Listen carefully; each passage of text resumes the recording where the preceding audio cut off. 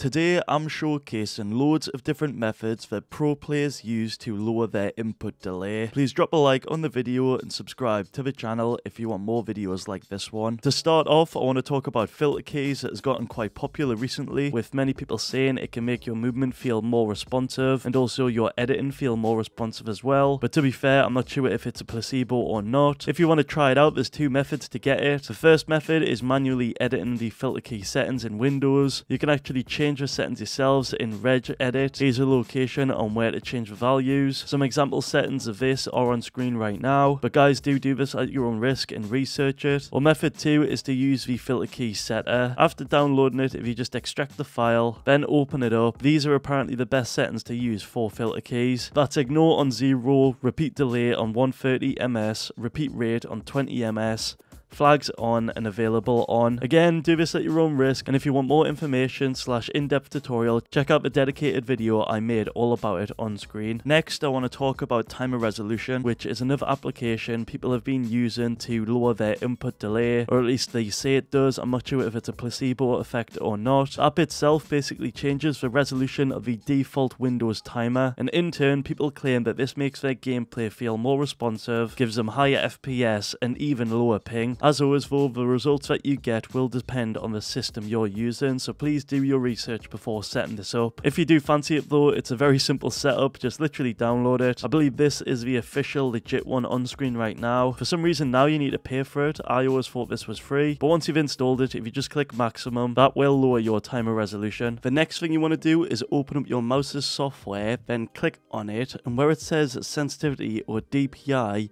you actually want to increase this. A lot of you are using the outdated 400, but I recommend using at least 800 or higher, and I explain why you should use a higher DPI in this video on screen. Along with increasing the mouse DPI, I also recommend that you increase the report rate or the hertz of your mouse, as this can fix things like micro stuttering and lower your latency a ton.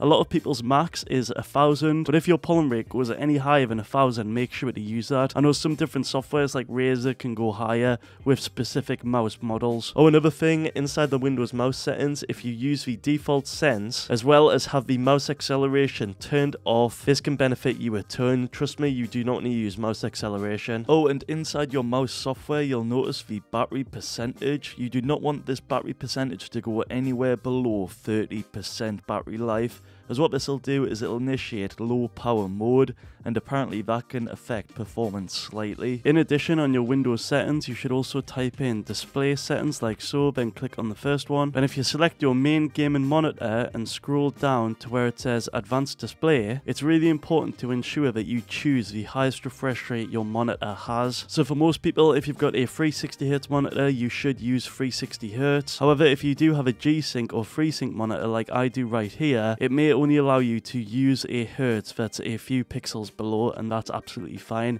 Just make sure the highest one is selected. Next, we've got keyboard optimizations. Now in your keyboard software, you'll see an actuation point, and for this, a lot of pros tend to set this to the lowest one possible in order to get the fastest input. As you can expect, the lower this value is, the more sensitive it'll be, and the higher the value is, the less sensitive it'll be. So most pros tend to put this to the lowest one possible to get the fastest actuation point. You also may have a rapid trigger setting, and this basically eliminates the second slowest element in input latency, return key press travel before key activation. This rapid trigger setting dramatically changes the actuation and deactivation point, and your keys will actually activate before you intend to press them and deactivate when you intend to let go. And you've got some settings you can play around with here. You also may have an additional setting that can lower your input delay even more. You can see here this cuts off 1 ms, which is pretty good. Next, we've got this post from Wooten titled "What Influences Keyboard Input Speed?" and inside it you can see here that they basically state that RGB effects can put a strain on your CPU,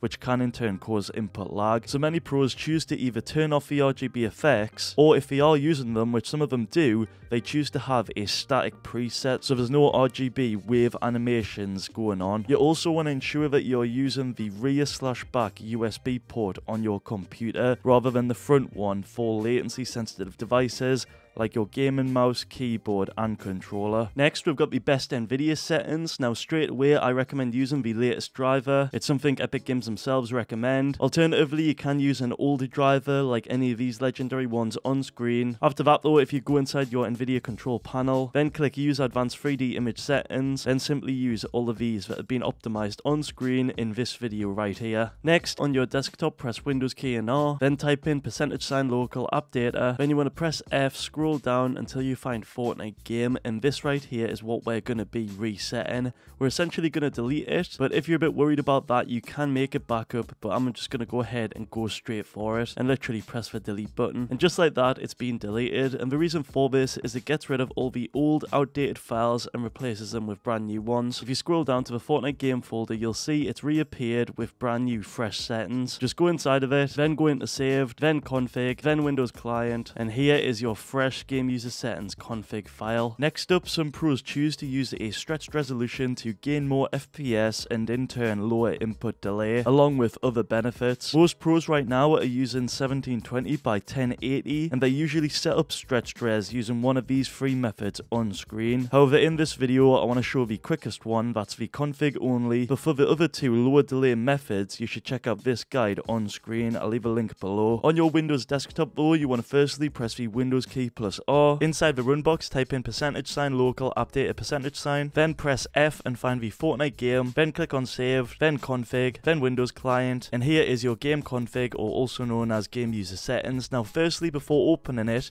you want to right click on it and click properties, and make sure you uncheck the read only box. It needs to be unchecked at this current time. Click apply, then OK. Then we can go ahead and open it up. Inside here, you want to scroll down to near the bottom where you should see a couple of important commands.